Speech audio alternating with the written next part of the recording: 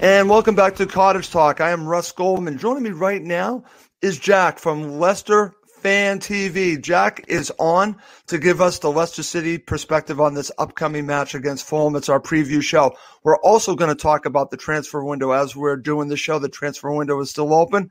So we're going to be talking about the moves, or I could say potential moves, both clubs are going to do on the last day. But before we do anything else, I want to thank Jack for joining us and welcome him to the show. Jack, welcome to Cottage Talk. Thank you for joining me tonight. Yeah, thanks for having me. Appreciate it. Okay, Jack, well, listen, just tell everyone before we really get going and really talk about Leicester City and preview the match and talk about the transfer window, tell us a little bit about Leicester Fan TV. You and I were just talking about off air, your involvement in it. So let's just talk about a little bit about that and how people can watch it on YouTube. I've watched several episodes. It's fantastic. So each game we come, there's me, Tom, Locks, Phil, Jamie. There's 5 of us who have like a show every weekend for Leicester City, every game. And, you know, we get fans' opinions of either the opposition club and the home team, as in Leicester. So, yeah, we do that, and we do each watch along for every game, give our like insights into every game, injuries and transfers and things like that. So, and you can obviously find us on YouTube at Leicester Fan TV and Instagram and Twitter. Yeah, I would highly recommend watching. The guys do a great job. And I've had the pleasure of watching several of their episodes. As I said to my friend here, is that I felt bad watching the last one because that was rough. The watch line was rough because it was a bad result. We'll talk about that in a little bit. I want to talk about that separately, about what went wrong against Leeds United. But listen, the season's been good so far for Leicester City. So I want to just get your overall view on the season so far, and then we'll talk after that about Leeds United. Yeah, I think the season's gone great for us. We're in the top 4. This season, we aim for the top 6 places. So after last season, missing out on the Champions League were tough to take as a Leicester fan, and it took a toll on the players as well. So hopefully they've learnt from their lesson from last season and came back stronger. So yeah, we're doing great so far. I know we've lost 6 games, but you're bound to lose in this season because this season's very unpredictable for any team. Exactly. We're not guaranteed any 3 points against any team. You don't take any team lightly in this division, and it shows why.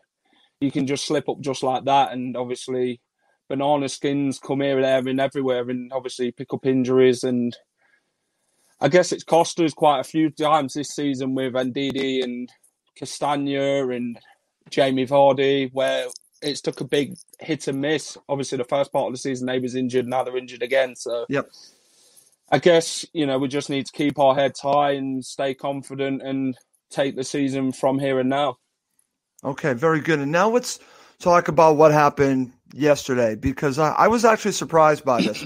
But we're also going to talk about the injuries that I think are a part of this loss. And yeah, again, I don't like to blame losses on injuries, but I think that they're a factor here, Jack. I want to get your thoughts about this match against Leeds United. I said this off air, not a fan of Leeds United at all, and I was actually disappointed for you.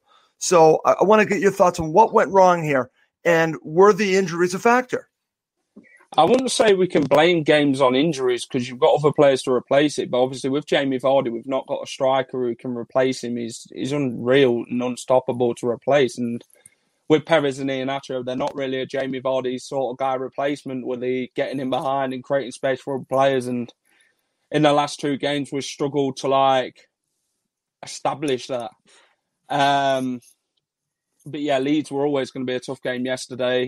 Doing the watch along with my co-host Locks yesterday, it was difficult to take watching Leeds score all them goals and lose the game the way we did. And after Harvey Barnes had scored yesterday, I thought, yeah, we could definitely take 3 points from this game. And then it just went downhill from there. Obviously, Castagna got injured early on, so that were a big cost for us. Fofana went off with a hamstring injury. So the injuries just kept mounting up for us, and then we were playing players out of position, and we didn't look right in the game. And Leeds took advantage of that situation, and really they deserved the 3 points yesterday because we went at the races. Okay, excellent there. All right. Now, as we're talking about that, and we'll talk about Jamie Vardy and Wilfred Ndidi in just a second, but I want to now go back, and this might be painful for you to talk about the match between the two teams beforehand. So what's interesting about this is that this started Fulham on the right foot. In fact, I thought Fulham were really going to kick on from this point. And in some ways they have. They had these tough fixtures against some top clubs, but it really began. We really saw it come together against your side. And what was interesting about it, and I'll just give you my perspective, I want your perspective. We were really tough to break down. And it's funny because I was thinking about how many opportunities did you guys really create? And Jamie Vardy was invisible, but I think that actually had a lot to do with how Fulham played. So I want to get your thoughts on the first time and what we can learn from it.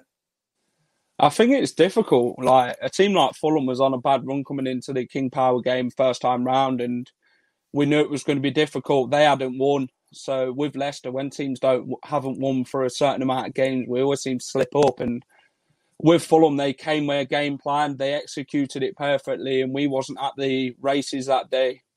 They sat back, invited the pressure, and broke us on the attack numerous of times. And obviously, Fofana missed a really great opportunity, which should have been 1-0 to Leicester. And after that point, obviously, Lutman scored and Caballero scored the penalty. And I guess we didn't really look at it, and then Barnes obviously finished it late on. So and that was a great goal by Barnes, to be honest with you. I think that was the only positive we could have took out of that game. I think Fulham thoroughly deserved it, that game, the way they played and the way Scott Parker set up. Okay, very good. All right. Now, let's talk a little bit, again, talking a little bit more about Leicester City. I want to get your thoughts on Brendan Rodgers. And what's interesting about this, and I'm going to share this with you. I didn't tell you this before we started the show. I did the EPL roundtable last night, and I had to pick a manager for manager of the season so far. I picked Brendan Rodgers, okay? So when I watched the watch along, I was shocked by some of the commentary that there are some Leicester City fans that want him gone. And I know it's probably a very small minority, but it shocked me, Jack, because I think he's done a fantastic job. When you look at you winning the title and then going up and down, right? He basically has now got you going on the way up again, to the point where, again, you can argue that you can be in the chase for the title. So again, he deserves a lot of credit. So I want your thoughts on Brendan Rodgers, and then some of, like you said, that it's a minority, but why would fans want Brendan Rodgers gone? It's beyond me. That's why I wanted to bring that up. I think that's just fickle supporters who only started jumping on the bus when Leicester was doing well. Obviously, I can understand losing 3-1 to Leeds is a big hit for Leicester in going in for top four, but fans just need to get over them. They happen, innit? Games like that happen. You're not going to win every game in the Premier League, and obviously some Leicester fans don't see that. But Brendan Rodgers, he came in after the Claude Puel era. Puel, not many ever Leicester fan even rated Claude Puel when he first got confirmed as Leicester manager. And Brendan Rodgers came in. He did his nine times thing at Celtic, winning them the leagues and that 9 times. And coming in, he thought his job was finished at Celtic, and coming to a club like Leicester, he knew he had the passion and motivation to get Leicester to where he needed to be, and he's the right manager for the job, and he's took his places now upwards rather than downwards. And you can't thank Brendan enough, obviously, with the new training ground coming along and the players he's brought in like Castagna, Fofana.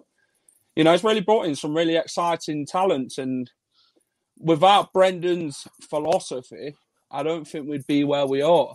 He's really down to earth with the players. He likes to get the best out of every player. He's got a really special bond with Jamie Vardy. He's got the best out of Jamie Vardy again with Claude Puel. Vardy weren't the player he once was when we won the title. And with Brendan Rodgers, he's re-evaluated Jamie Vardy and pushed him on. And he's just helping these younger players out what really needed it. He's gave them a boost in confidence that they can actually be great footballers and show the potential that they can and make them believe in themselves. That's excellent, and I'm glad that you put it that way. I'm glad you're sharing this, because I think the mark of a good manager is someone that gets the most out of their players, brings the talent out.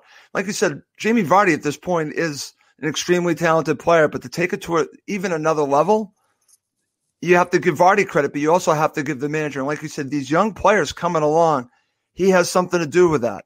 So that to me is a positive point on Brendan Rodgers, and also a reason why, again, when I was asked who is the manager of the season so far, the first name, it really was Brendan Rodgers. I can't think of another name. The other guys came up with other names, and I'm thinking, no. It's got to be Rodgers. It has to be Rodgers.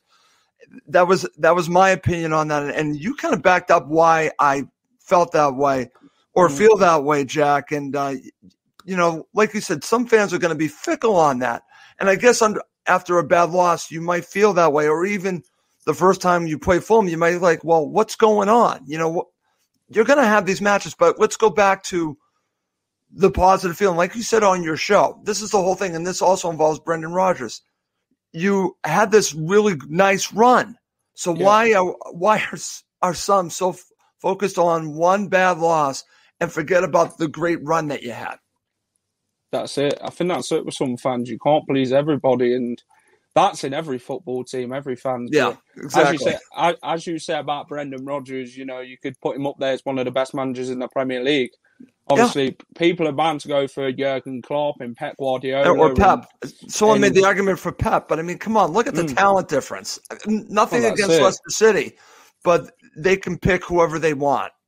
That's because they're a big club, isn't it? Well, so-called big team. They only focus on the bigger teams that have got world-branded names like Liverpool, Man United, Man City, Chelsea, Arsenal. Teams who's big in the world and around the world. Teams like Leicester have built themselves on merit, pride, and passion. And obviously, we don't just buy players for the sake of it. We've spent our money wisely and produced the goods. There's a plan behind it, Jack. Yeah, a blueprint.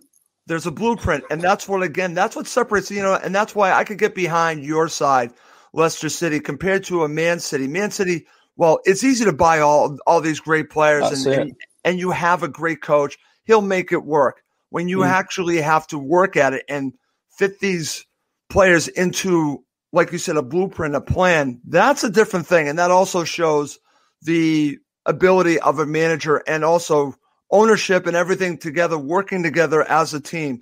You have a team, and that's why I have nothing bad to say about Leicester City, because I can really see what you're building there. And that's why, again, going back to Brendan Rodgers, again, I'll say it one more time. He, for me, is the manager of the season so far in the Premier League, and I have no issue saying that. Okay, coming up next, Jack and I are going to talk about the end of the January transfer window, and we'll finish up, obviously, with previewing the upcoming match between our sides on Wednesday. Okay, Jack, let's get to it. Let me just start with you before I talk a little bit about what Fulham have been doing. Let's talk about what's going on with Leicester City. I've seen some rumblings today. Your thoughts on what's been going on with Leicester? Well, it don't look like we're going to bring anybody in. We've been linked with Maitland-Niles from Arsenal. I saw that. Arsenal was not willing to let him go to Leicester because of Leicester in the European places. They've now agreed to him to go to West Brom. We've been linked with Nathaniel Chalobah from Watford. Yeah. I'm not too keen on that one because I think we need upgrades rather than downgrades. But Chowdhury to Newcastle looks I've seen that. So I don't think, with January window this time, we needed a striker because Jamie Vardy, is injured, and we needed a striker to the backup. So Josh King from Bournemouth for me, or Diego Costa, but we're not going to get either of them this January window. Brendan Rodgers said he's not going to sign anyone till the summer up front. So okay, so it's going to be a long, patient season. Okay, very good. All right. Well, now I'm going to talk a little bit about Fulham. And it's funny, Jack, because as I did a show, the EPL Roundtable, and Fulham had the draw, and then these results that did not go their way, including Tottenham not helping Fulham with Brighton, which I'm still upset about. But, again, when you have to depend on other teams to do some things for you to help you, that's where it gets difficult. And Fulham are in that position. But it also really was dealing with all the talk before the end of the transfer window that basically the manager was coming out. He wasn't sure if anyone else was going to come in. I've been hearing rumblings, the same exact thing, that don't count on Fulham doing something at the end. It could happen, but don't count on it. Well, now we're at the end of the window, and I wake up this morning and we have this news about Josh Maja potentially coming to Fulham. Now, what's interesting about him is he scored against Fulham when he was at Sunderland. And yes, I did watch Sunderland till I died, so I got to watch all of his goals for Sunderland. But, it's funny. At this point, I really thought Fulham needed to bring in a compliment to Mitro because they do have a striker, Jack. They really do. They need to unleash Mitro. They need to get his confidence going. I think they did that a little bit in the last match, even though it was a draw. But I think if this comes off, and again, it's not official, we're recording this about 4 or 5 hours before the window closes, but the speculation is that he is going to come on loan. And if he does, I actually think this is a positive move. Just out of curiosity, what are your thoughts about him? I don't know who he is, to be honest. I can't comment, but that's okay. Our boss at Leicester Fan TV is a massive fan of Alexander Mitrovic. So let's get that out there. His name's Phil. He's a big fan of Mitrovic. He believes that he should be at Leicester as a striker. So maybe he might get his wish at some point. Let's see. Okay, very good. And sorry to put you on the spot there. All right. But I will ask you about this player because, again, along with speculation, we have been linked very late to Josh King. Now, what's interesting about him, and I think we'll talk a little bit about him, and I remember him at Bournemouth, and of course he's at Bournemouth now. He really hasn't been doing much at Bournemouth, but of course he's a good player. So what are your thoughts? Did you want him at Leicester City? I'm curious your view on him because, again, there's still speculation of potential him at the end of the window. Who knows? Coming to Fulham, we'll see if that comes off. I think Leicester just needs a striker who's actually going to score goals. With us at the minute with Perez and Nacho, they're not them sort of strikers, and Jamie Vardy's just one of a kind. He only comes along once. Like Ronaldo and Messi, they only come along once. But Josh King is a proven goal scorer. He linked well at Bournemouth with Callum Wilson at their time together, and he hasn't looked the same player since. I don't know whether that's because Bournemouth changed their style of play with obviously the new manager coming in, but he did well under Eddie Howe, Josh King, and he's scored quite a lot of goals in the Premier League. So he would have been a player I really have looked at Leicester to bring in this January window on loan to help boost our confidence up front and get some goals. Okay. Well, let me ask you about the striker you do have. Not what's it, Nacho? Nacho. What is going on with him? Because I remember a few years ago that, again, there was talk about him. And why has he not worked out? I'm not sure. He came through Man City's academy, he played for Manchester City. But if you look at Manchester City's team, he don't really have to do much, does he? You don't really have to run around, and he just get put on a plate for him. And obviously Leicester signed him £25 million. Yeah. And we all thought, we've got a decent striker here. He's going to score goals. And it hasn't really worked out here for him. He's been lazy. It's just maybe his arrogance and his focus towards the games. And he's not really scoring the goals that we expect him to. And with Leicester, he knew he had to work hard and earn his place. And to do that, you've got to score goals and play well every game. And he hasn't done that. And Brendan Rodgers don't seem to want to play him. He just believes that Perez is his only choice. Wow, that's very interesting. And nothing against him, but I remember it's Ayoze Perez, right? Yeah. Yeah, I remember when he was at Newcastle. He's decent, but has he worked out any better? Well, Brendan Rodgers has just played him out of position numerous of times. This is the only real time in the last 2 games that Brendan Rodgers has played him up front, so he's really getting them opportunities. But I think with Perez, you've got to play him as a 2 up front, not as a 1.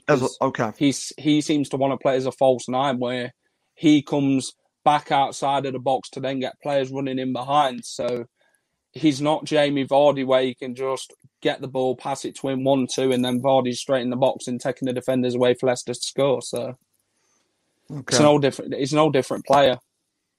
Okay, very interesting. We'll see how this all plays out when we get to the match. So before we really break down the match, I just want to get your view on Fulham, because what's interesting about when I talk to other fans about Fulham, I always say to them, this is not the same team as 2 seasons ago that was in the Premier League. It's a completely different team. They're tougher to beat. You've already seen that.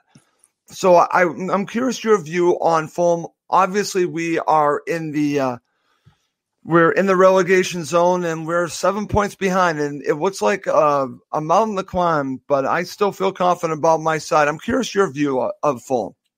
I think with Fulham, like the last time they were in the Premier League, they spent hundreds of millions on players that didn't really work out from. They thought, oh, we'll buy this player and this player. Oh, we're going to work out for I don't us. think there was a plan, Jack, to be honest with you. I think they just threw money at it and expected for the best. And is a team like Fulham coming up from the Championship, you've got to have a plan in place, haven't you? And then get the players in that plan to build a mould, shall I put it, where 11 players on the pitch. And it didn't really work out for them, and that's probably why they went down that season. But last season, they beat Brentford in the playoffs to get to the Premier League again. And I guess it's not really worked out for them as well as they'd liked. Fulham, they've obviously got good players in there like Mitrovic, Lookman, Harrison Reed.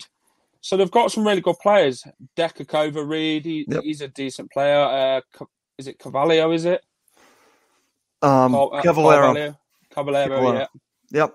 He's a good player as well. But they just need to keep building. I'm liking Loftus-Cheek this season. I think he's a fantastic midfielder for Fulham. I think he's made a big difference in the team since coming in from Chelsea on loan. Yep. Okay, excellent. Very good. All right. So now let's get back and let's talk about this, because as we're going to break down the match, I think we have to start here, because when I learned that both these players are going to be out, and obviously I think that helps Fulham, but I really want to get a sense from you how much of a loss these players are. How much of a loss are Vardy and Ndidi for this match? I think they're a huge loss. Obviously, Mendy is no Ndidi. He's not a man who's going to defend well and basically tap balls from players. If you see him against Leeds, he didn't really do much. You know, he could have really tackled Ayling for the first Leeds goal and closed him down, but he didn't, and then Leeds scored. So in Mendy's game, he loses concentration quite easily, and I think that's a worry. With Ndidi, you know, you're safe and sound as a defender. You know, you don't really have to do much. He's like Kante.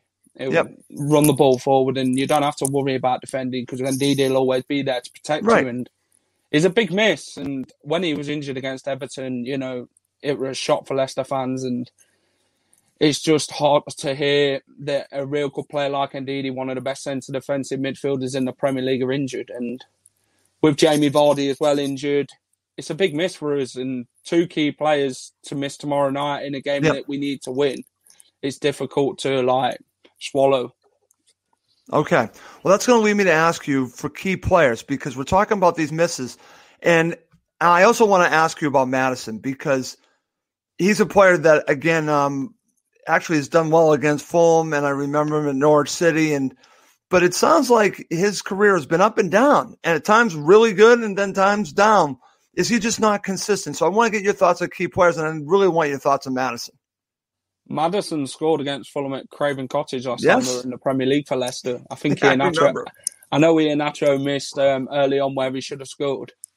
But I think with Maddison, he blows hot and cold. I think he believes in his own hype, and it affects his game. Obviously, his set pieces, his free kicks and corners are very poor. He can't beat the first man. So that's maybe a positive for Fulham on Wednesday night with defending corners and set pieces, because, you know, they'll think that Brendan Rodgers would have had a word with Maddison, and hopefully he can change that way. But I think he just needs to come off corners and free kicks, and that helps Fulham out a lot.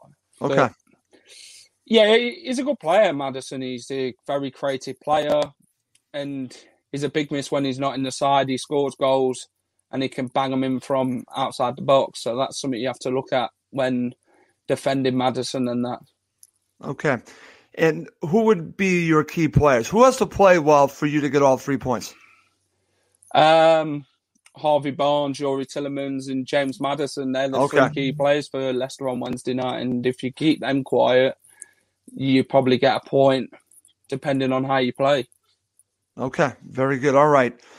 Let's get to it, my friend. I'm going to put you in the shoes of Brendan Rodgers. What is your strategy against Fulham? Just attack. Okay. Score goals. Defend well, because we're not good from defending in set pieces. We've conceded the most goals from set pieces this season, and we don't seem to know how to defend from set pieces, and that's been our negative side of our football this season, where we've conceded quite a lot of goals. And with Fulham, they'll want to take a positive way of that and keep Leicester at bay. Okay. Jack, you're not going to like this next one, okay? I'm just telling you in advance. You're Scott Parker. What is your strategy against Leicester City? How would you beat your team? I'm actually asking your advice on this. What would you do if you were him? Just sit in the changing room and don't come out and give Leicester the 3 points. No, that's funny. No, that's funny. That's pretty funny. What would you do, seriously, to stop your team? If I was Scott Parker, I'd probably go for more of the set pieces, because obviously Leicester can't defend them. So that's maybe the biggest threat Fulham can be. Okay. And obviously aim for Lookman a bit more, because he's got the pace. Okay. And to follow up on that, because I'm looking at this match from a Fulham perspective, you're looking at it from a Leicester City perspective. Do you think Fulham can beat Leicester City? And again, you should have a lot of the ball. Yeah. Are you fearful of us on the break? Because that's when we're dangerous. I think, yeah. If you looked at the recent, because you just mentioned Lookman, very dangerous on the break. If Bobby Decordova-Reid plays, dangerous. I would think that Mitro would be playing. Obviously, doesn't have the pace, but we have some players that have pace that can hurt you on the break. We do break with numbers, so I'm curious your view on that. Is that a way forward for Fulham? I think a way forward for Fulham is scoring from set pieces against Leicester, and with Decordova-Reid and Lookman, it's pace. And if you get pace on us and we only leave Johnny Evans at the back, then you'll probably score. But Johnny Evans is a good player and he's experienced, and obviously we're missing Fofana maybe Wednesday night. Sorry, that's right. That's a huge miss for us as well. That's right. I was going to ask you: are there any more injuries heading into this match? Was there an injury with Johnny Evans, or did I read that wrong? No, Johnny Evans had an eyesight problem on Wednesday against Everton. Okay. He should be fine now. Castagno and Fofana, they'll maybe be out tomorrow's games. Well, definitely Castagno. I'm not sure about Fofana because he had a tight hamstring on against Leeds. Vardy and Ndidi definitely out tomorrow, Wednesday. So, yeah, them 4 players. Okay, well, that's significant, my friend. Okay, that's going to lead me to ask you about your starting 11, and then I'll share my thoughts on the starting 11 for Fulham. Give me your starting 11. Schmeichel in goal, Ricardo right back, Soyuncu, Evans, James Justin, Mendy, Tielemans, Barnes, Maddison, maybe Chenga's under instead of Albrighton, and he'll probably go Perez up front again. Okay, very good. All right, I'm going to go with Ariel, who actually has been excellent as our goalkeeper. As a back three, I will go with a normal back three of Aina, Adarabioyo, Tosin. He actually wants to go by Tosin. It's very interesting. And then, of course, Anderson. And then I'll go as a right wing back. I'm going to go with Kenny Tete. On the left-hand side, I'll go with Anthony Robinson. This is where it gets a little interesting. In the middle, I'm going to say Anguissa, Lamina, and Ruben Loftus-Cheek. Or I could swap out Lamina with Harrison Reed. That's one that is a decision, but I'm going to go with Lamina. And then I'm going to go up front with Mitro and Ademola Lookman, and I'll keep Bobby Decordova-Reid on the bench. So that's where I'm going, my friend. Okay. It's time for a prediction. Give me your prediction for the match. Well, my colleague Jamie likes a Desmond, so he likes to go 2-2. Okay. If we can play at our game and forget about the Leeds game and focus on our game and wanting to get top 4, then I'm going to go for a 2-0 Leicester win. Okay. Guess what? I'm going for a Fulham victory because 1, they need the victory. 2, they've already beaten you. 3, you have all the injuries. So there's no excuse on Fulham. Obviously, I have a lot of respect for Leicester City, and I think that, like I said, I have nothing bad to say about Leicester City. I think you're a very good side. I think this sets up nicely for Fulham with the situations at hand. Even getting that draw, I think, is going to spurn them, just push them forward even more. I'm going to go, I'm actually, believe it or not, I'm going to go reverse as you. I'm going to say 2-0 to Fulham. I'm going to do it. I'm going to say 2-0 to Fulham. So both going 2-0. And just so you know, Jack, I am a glass half full fan, so that's why I'm picking Fulham. You know, most people will probably pick you guys, and I understand that. But I just look at what's going on right now with my side, with your side. Throughout the Leeds match, I'm looking at, like you said, if Jamie Vardy and Ndidi and the other injuries, they weren't there, I don't think I would feel this good. And we'll see what happens, my friend. Listen, thank you so much for doing this with me. I really appreciate it. And please tell everyone how they can follow you on Twitter, talk about Leicester Fan TV before we go. Right, guys. So follow us at Leicester Fan TV on YouTube, Twitter, and Instagram, and also Facebook. So you can find us there at Leicester Fan TV. So go and follow, like, and subscribe.